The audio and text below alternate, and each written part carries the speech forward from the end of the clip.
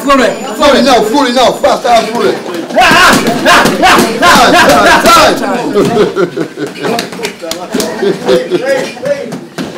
You said I'm a nice guy, you fucking piss, you're over there, man.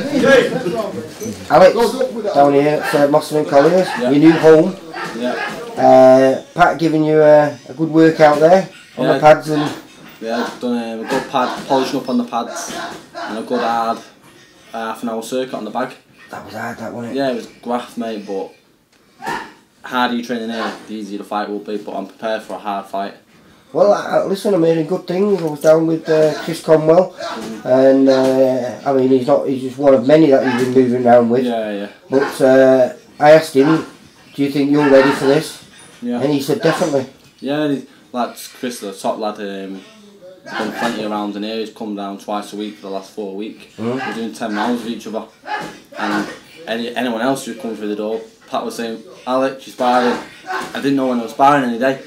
But I've loved every minute of camp, I've enjoyed it. It's been a long camp. What, we're 2 weeks away on Saturday, is it? Yeah, 2 weeks on Saturday. I've been in camp for 9-10 weeks already.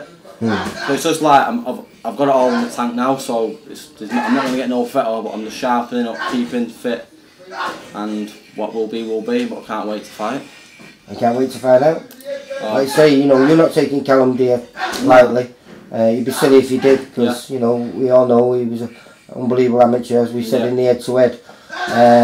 But the pro game is a different game. Yeah, it's totally different. It's going to be 10 rounds. 10 rounds is a big thing, but listen, I'm more than ready to, if needs be, go toe-to-toe for 10 rounds. I'm prepared to box for 10 rounds, whatever I want to do, I'll do, and I believe that I'm going to come out victorious. Well, Pat was speaking highly of you there, mate. You know, he didn't want me to film any of the sparring, any of the pad work. Yeah. But I see an nastiness to you now, mate, which I perhaps didn't see 9 months ago. Yeah, like I've said to you before, I was training on my own, so I was going in the gym, and here it's competition. Like, you're competing on your sprints, you're competing on the bar you're competing on everything, you're competing on the sparring, so it gives you that mentality where no one's beating you, and I think I'm getting that mentality now where I won't lie down for no one.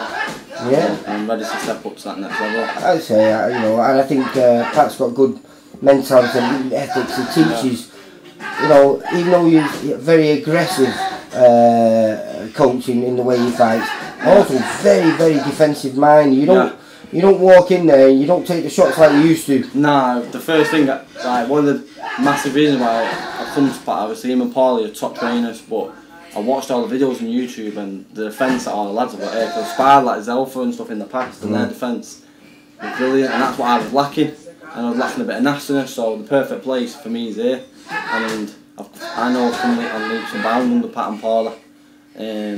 So I just can't wait to put it on the show on the 17th. And like you say, topping the bill there, that's a bit of pressure on you as well. Yeah, I'm buzzing.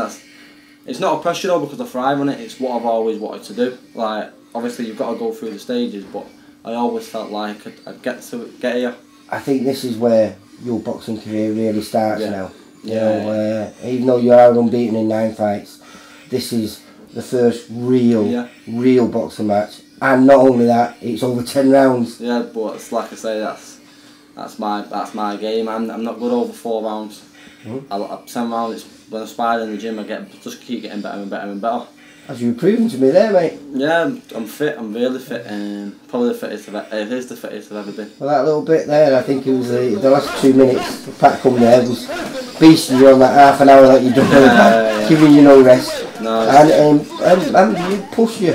Yeah, like it pushed me to my limits in the gym, but it's not tough in here.